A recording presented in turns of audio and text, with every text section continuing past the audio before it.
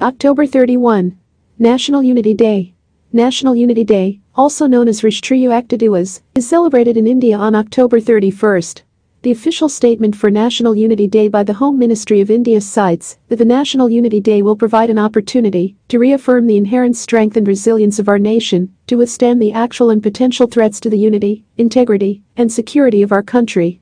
In memory of the first Deputy Prime Minister of independent India, Sardar Vallabhbhai Patel, Rashtriya Ekta Divas was introduced in 2014.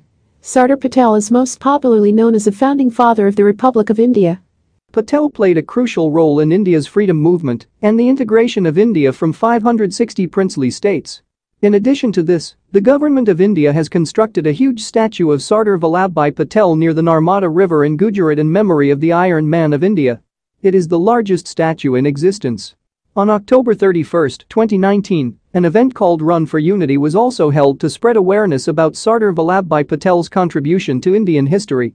To commemorate his 144th birth anniversary, thousands of people participated in the run, which began in Delhi's Major Dhyan Chand National Stadium.